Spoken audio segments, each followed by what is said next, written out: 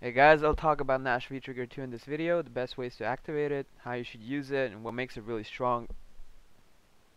First off, there's Crouch Medium Kick. For this one, you need to be able to hit confirm it, but the activation freeze will give you plenty of time for that.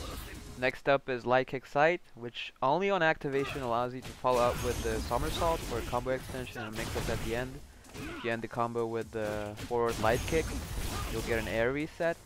And yeah, you also shouldn't be doing multiple stealth dashes in your activation combo because of the increased scaling on the V-trigger activations during combos. His step kick and back fist are also really good moves to activate from. And one thing to note is that the step kick can only be comboed with the initial activation, and the back fist you can combo even with the other stealth dashes. Next up is medium kick sight. This move, like, you can hit it in a lot of ways. For example, you can just end your usual BMB combos with this one instead of heavy sight, or you can just hit it in neutral, or you can even just do, like, you know, crouch medium punch buffer then medium sight. That's also a pretty common way to hit it. And all of these you can just cancel into the V-trigger activation for boosting your damage a bit, getting that air reset at the end. So this V-trigger is also really good as an anti-fireball move, but only the initial activation. So you can punish even Guile Sonic Booms with this, but once you've activated, so you don't have the V-trigger freeze anymore, the follow-up stealth dashes, they won't actually punish the fireballs properly. So next is the Sonic Boom activation, which everyone seems to be doing now, but it's actually a really bad option to activate from Sonic Boom because, like, if you follow up with your combo, it will do less damage than if you activate from medium kick sight, and it actually also burns more of your V gauge and your meter. Like, there's like this comparison here, you can see that it's really not optimal to do this.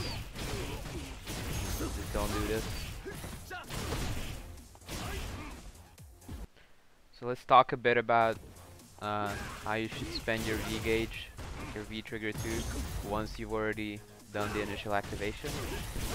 The best way, in my opinion, is not to use it for like mix-ups or anything like that, because most of these mix-ups that he gets from it, like in neutral, they're not really good, they're easily reactable.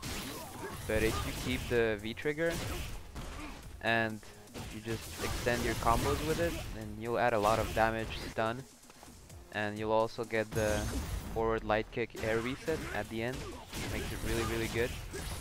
You can basically get like 250 damage or even more from your light EX confirms, which is really strong. Like, the only other characters who have this much damage currently are like Akuma and Zangief with V-trigger 2, I think. And you can also get like really high damage combos from, you know, frame traps or jump ins or whatever. Like, if you land a big hit, then you will easily score like 400 plus damage, like even without any meter, which is really good. Or like from crush counters or anti-EX sight. I know I've said this before like 5 times, but the forward light kick air reset that you get at the end is really strong. You can also get some like left-right mix-ups if you hit them with a jab after the EX Tragedy Assault, the health drain move. It's basically like a less broken version of Season 2 Ibuki with this V-trigger, because again you only have to guess wrong like twice, but I think the mix-ups are nowhere near as strong as Ibuki's were. So yeah, hope it was helpful guys. Thanks for watching, see ya.